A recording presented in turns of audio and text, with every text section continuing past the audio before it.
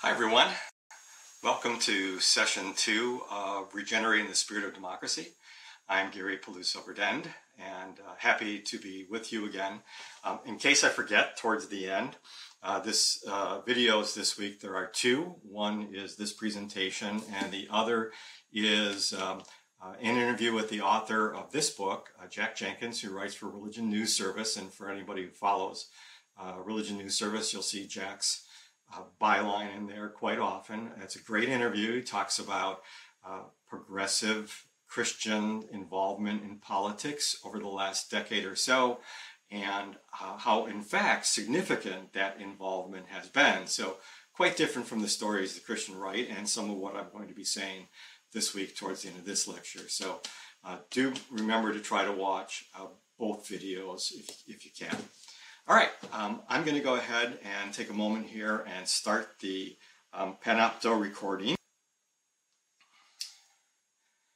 All right, first thought, if you want to poison the soil of democracy and kill trust and tolerance, which will lead to the inability to grow, neighbor regard, competent government, compromising coalitions, equality, justice, forbearance, hope, forgiveness, a good life for future generations, and freedom for all. Drawing on the image I used last week about soil. So that is the negative thought to start with. Now here's something quite positive. Listen with me, if you would, to the words of the Gettysburg Address. Read them along if you want. These, of course, are some words from a time when the nation was broken. But catch the theme that Lincoln so incredibly artfully wove into what he wrote here. 77 years ago, our fathers brought forth, gave birth to, on this new continent, a new nation, conceived, another birth phrase, in liberty, and dedicated to the proposition that all men were created equal, all persons created equal. Now we are engaged in a great civil war, testing whether that nation or any nation so conceived and so dedicated can long endure. We are met on a great battlefield of that war. We have come to dedicate a portion of that field as a final resting place to those who gave their lives here that the nation might live. It is altogether fitting and proper that we should do this. Conception, battle, death. See the going down.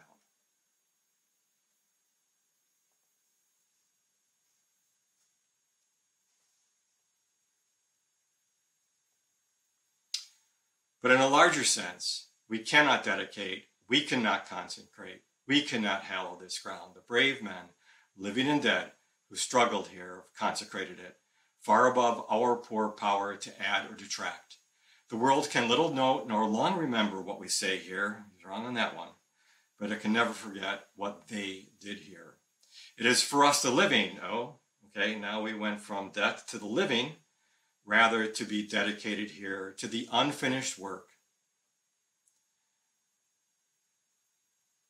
which they who fought here have thus far so nobly advanced. It is rather for us here to be dedicated to the great task remaining before us, that from these honored dead we take increased devotion to that cause for which they gave the last full measure of devotion, that we here highly resolve that these dead shall not have died in vain, that this nation, under God, shall have a new birth of freedom, and that government of the people, by the people, and for the people shall not perish from the earth.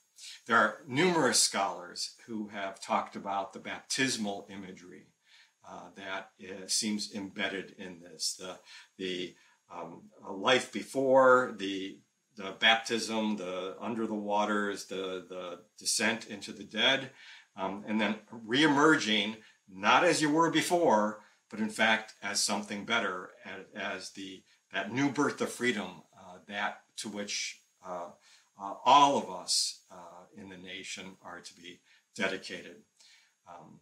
But remember what he conceived with equality, a phrase that, as I may say again later, equality is in the Declaration. It is in the Gettysburg Address. Equality per se is not in the Constitution.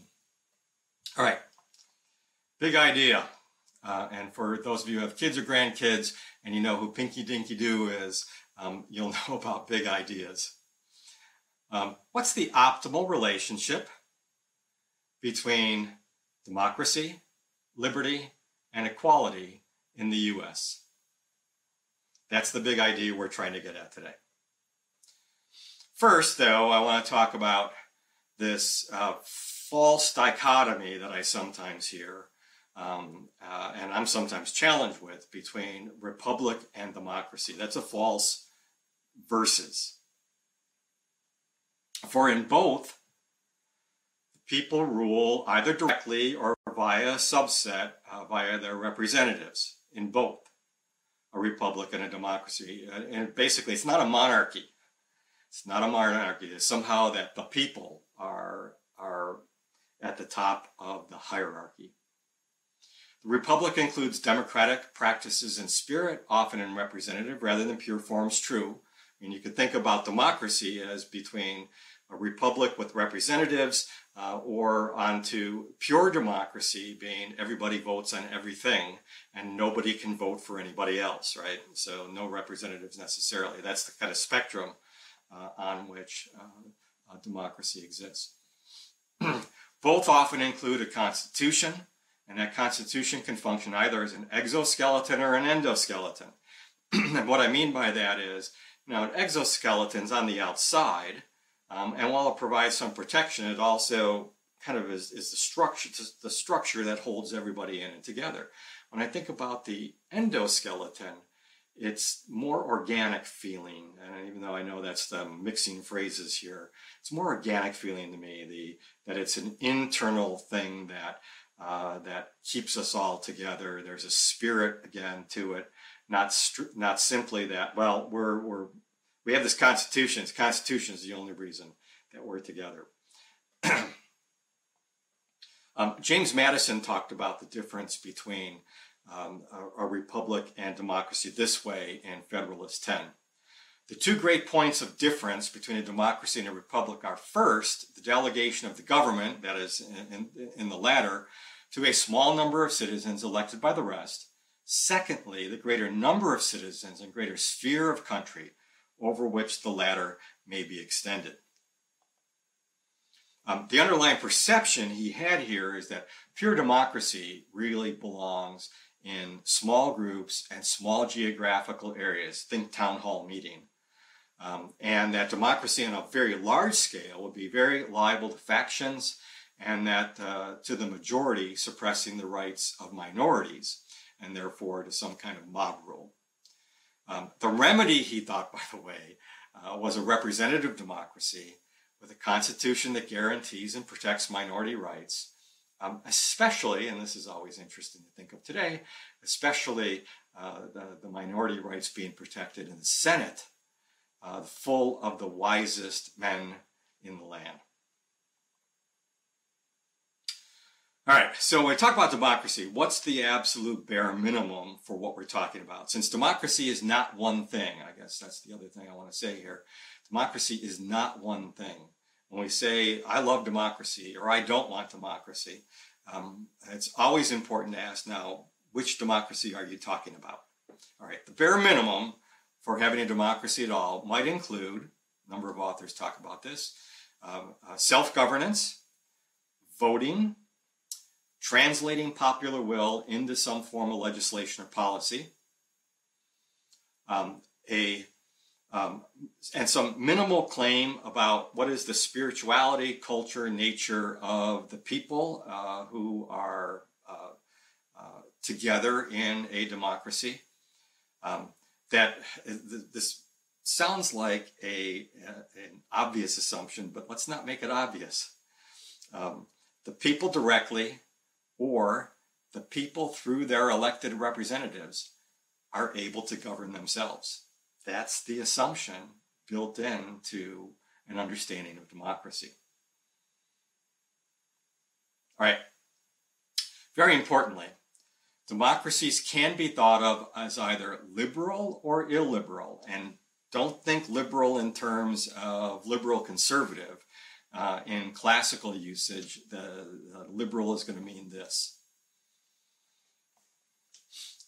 Liberal means a highest regard for individual liberties, protected from as many government intrusions as possible. In other words, maximal freedom for the individual, and toleration of differences. An illiberal democracy is a democracy in which the majority rule or minority rules by rigging the system to benefit themselves and keep others in a permanent power minority status. So that would beg a question, for instance, well, what's the difference between democracy and a mob? Which was the question that was asked by some of the conservatives in England at the time of our revolution. This is, in fact, it wasn't a question, it was a judgment that what they saw in front of them was a mob. What is it that keeps a democracy from being a mob? The protection of rights of political minorities, and education in public virtues such as tolerance, forbearance, not using all the power you have all the time, and being honest in your conversation and argument would be just some public virtues. Education in public virtues and protection of minority rights are two hallmarks of liberal democracy, and the absence of those are two hallmarks of illiberal democracy. To be fair, it also has to be said that in the U.S. history, we started with, in the founding of this nation, a suspicion of too much democracy, and those suspicions are in fact built into the Constitution, such as the Electoral College. Originally, you may recall that senators were elected by state representatives and not by the people directly in those states.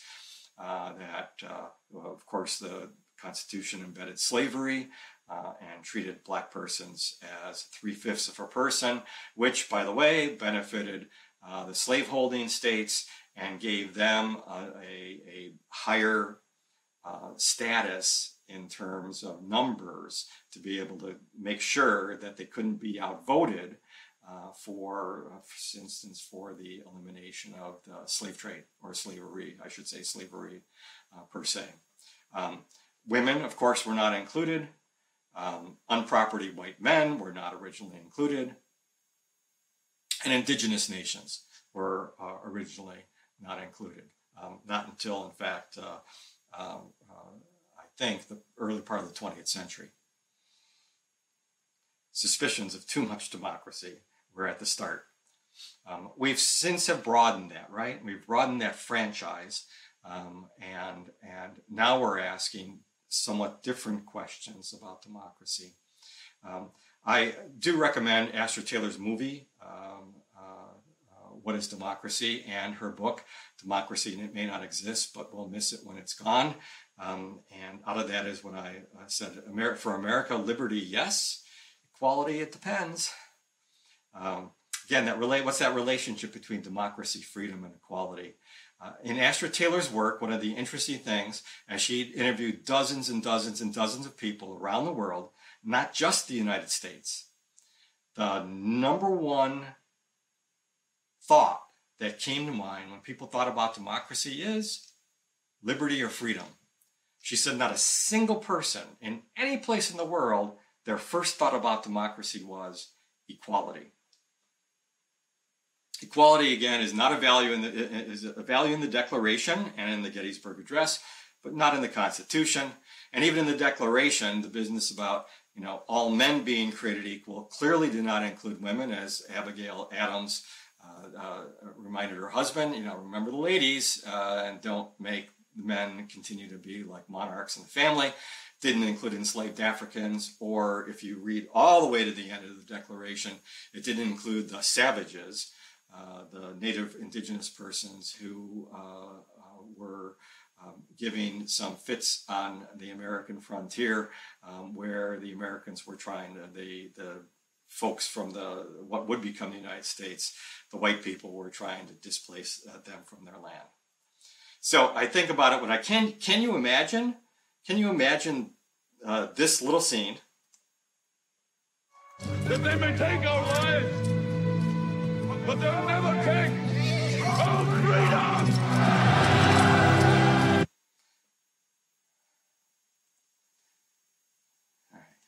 I don't want that again. Okay, good. Moved on. Can you imagine if what he said is they may take our lives, but they'll never take our equality? No. So inequality is, when I think about threats to democratic equality, to threats to democracy, a major threat is inequality today. Inequality is always a threat to the American promise. So I'm going to go through very quickly a series of charts. If you ask me for the slides, I'm happy to give these to you. And between Pew Research and Bloomberg and the CDC and the Census Bureau and the like, you'll find all of these charts out there. In this first one, you see the difference in income from 1970 to 2018, and in share of that income in each of the ranks, economic ranks of society, and who's gaining the upper hand, even more of the upper hand. This is not income. This is wealth. Huge, important indicator of equity, especially from generation to generation. You see where upper income has went, where middle income has gone, and where lower income has stayed. Very importantly, look at the difference in this slide between white households and black households in terms of net worth. This is a super important figure when it comes to how well or poorly we're doing in terms of American democracy and its promise. This is a little blurry, but you'll get it. It's income by county in the U.S., and you look at where the lightest is across southern and rural tiers of the nation. And look at this one. This is life expectancy at birth and various U.S. Census tracts, with red being the lowest life expectancy and the deep blue being the highest life expectancy. And I'm sure you'd see, if we overlaid the last map with this one, how much congruence there would be between income and life expectancy. Equality, democracy, these are evidences for something else. There are some other threats to liberal democracy that I'm going to go through here now. In the book, How Democracies Die, the authors talk about the breakdown of toleration and forbearance, which came from 1964 on. They said basically from the Civil War up until the Civil Rights Movement and the passage of the Voting Rights and Civil Rights Acts, the Congress, the House and the Senate were pretty much white gentlemen's clubs, and they had some rules of decorum that they worked with each other with, and they would do some compromises, and they would tolerate each other, allowing the states to do a whole lot of things that weren't really authorized at a national level in terms of how persons were disadvantaged by the color of their skin, and also not using all the power they might have had to crush the opponent if you had that much of a majority.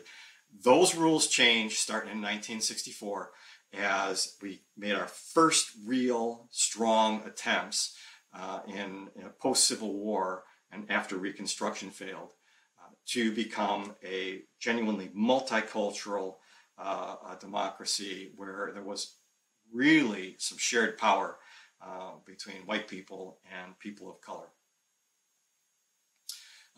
Social media certainly has contributed to some of this breakdown. It can be marvelous. It's a great connecting tool.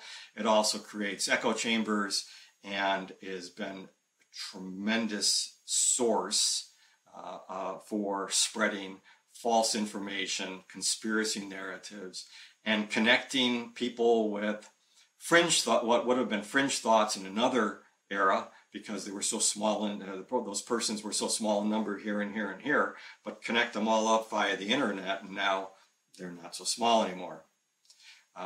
The image of being a consumer rather than a citizen, what it takes to be a consumer versus what it takes to be a citizen, it's a really different set of expectations and practices and the like. To each their own facts. You cannot have a deliberative democracy where you're trying to make decisions as conditions change if you can't have a basic agreement on what the facts are. The old myth, as we talked about last week, the old myth of the U.S. as an exceptional nation is in some significant ways dying, and we don't know what, if anything, is going to be able to take its place. And as that quote from Ann Carson that I gave in the discussion on Thursday, when a nation lives, when a people lives beyond its myth, it's a dangerous place to be. And we see in public life a near absent attention to public virtues. When I think of, can you imagine a politician doing JFK's Ask Not speech today? That really demanded something of citizenry other than, buy stuff, pay your taxes, go vote, but actual, stronger participation in civic life and the like. We're just in a different place. The last thing I want to say in terms of threat to American democracy is, I believe, the Christian right and its influence over the last 40 years and what has been degraded. By the way, the picture on the right here, the political cartoon, comes from our late friend Doug Marlette, and Jesus with the rolled eyes rather than Solomon's head of Christ is what you're looking at there. And remember, the Christian right is not all evangelicals. It is not all Republicans. It is that segment of the Christian community, a Christian community, and a kind of politics that have come together in a series of organizations, institutions, and the like, with quite a common agenda.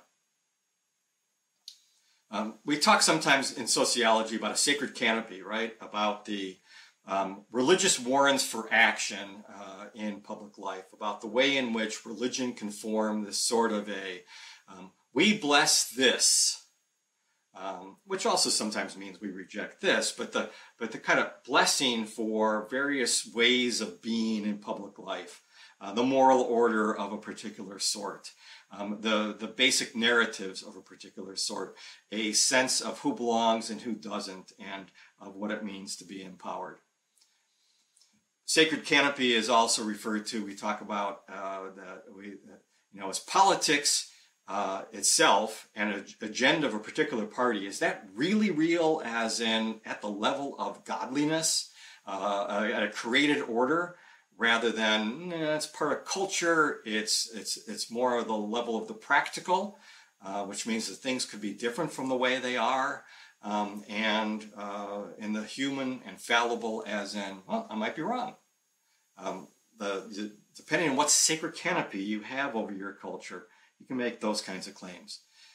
The Christian right is particularly fond of the metaphor of war and of faith being a battle, which is enacted in public life. And this is also a version of religion that has been highly aligned with free market capitalism, opposed very much to the New Deals of the FDR administration, and have been working with a particular segment of the political community and the business communities to undermine and eliminate, in fact, the reforms and the progressive programs of the New Deal.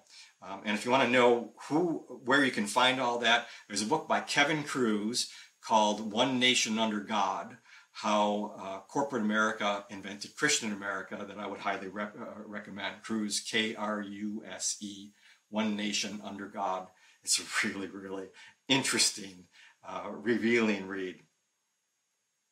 All right, I'm going to go through this fairly quickly, but look at this list of things of what the Christian right is warring against. A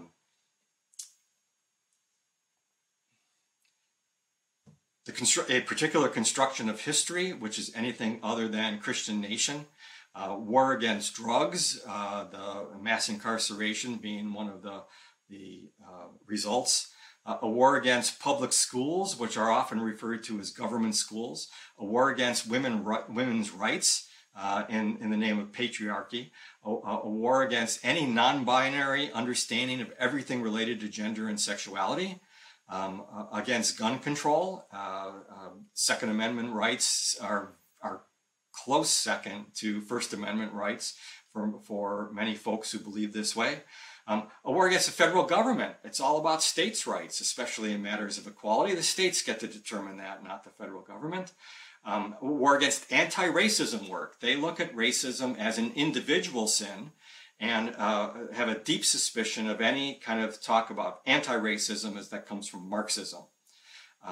A war against equality, for God grants different persons different abilities, and each should be able to use their talents, including the talent for making money, unhindered by external forces. A war against social safety nets. Government takes over parenting, families, churches, if you allow for a social safety net. A war against multi-religious America and secular America, because there's only one kind of a real America, and that would be Christian America. A war against abortion, taking innocent life yet in utero. A war against same-sex marriage, which we already see. Apparently, that fight is on the horizon of the next term of the Supreme Court. War against climate change and alternatives to fossil fuels. Anything that hinders the extractive colonial economy mindset that's dominated the landscape for 400 years. The Christian right has been mostly in opposition to.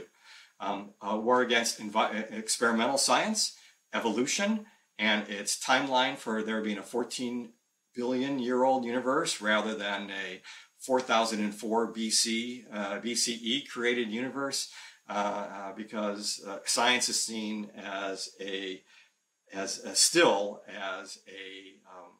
in competition with the authority of religion. War against immigration and the changed complexion of the United States since the immigration laws changed in 1965.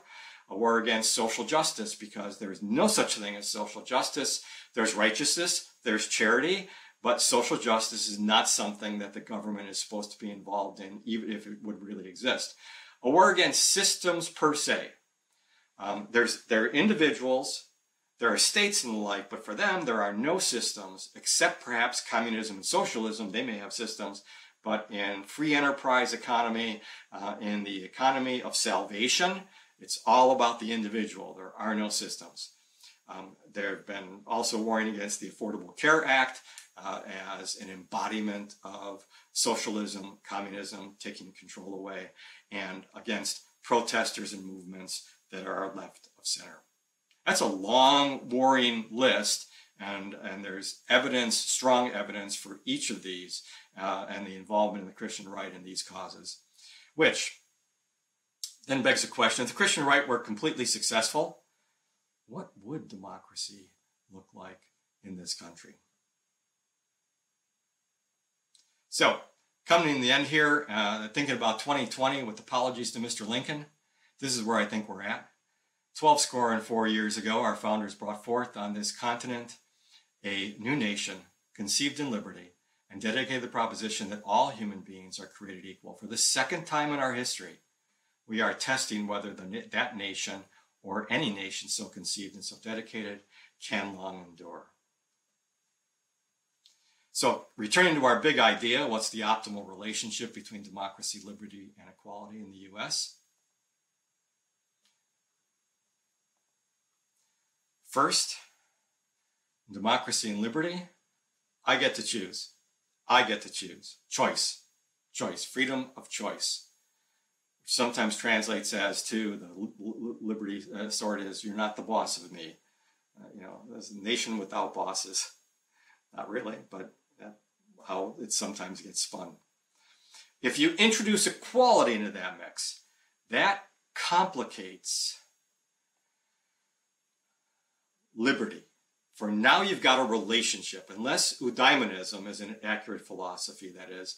Eudaimonism says that each can pursue their own happiness, and in some unseen, by some unseen hand, all of these pursuits of happiness will somehow be harmonized. I'm not so much a believer. Created equal. It may mean that created equal, that we're all created equal, but what we do with our born equality is up to each person. It may mean created equal, and for the sake of social stability as well as justice, a democratic society should limit inequality. It may mean that we're not created equal in any meaningful way. And we really are a society, a democracy, of the type that's survival of the fittest. So, what do you think? What do you think? Maybe that leads us into some things for week 3. We're going to delve deeper next week into these prominent cultural narratives of the spirit of democracy, of the Christian right, and of capitalism. So that's what we're headed for. And let's prime that question pump a little bit. Is your religious spiritual tradition, in your religious spiritual tradition, what's the basis of value of human equality? And what is the proper relationship between freedom and equality in a democratic society from within your faith framework? All right, don't forget to take a look at Jack Jenkins' interview also, and look forward to seeing everybody who can be there at the discussion on Thursday.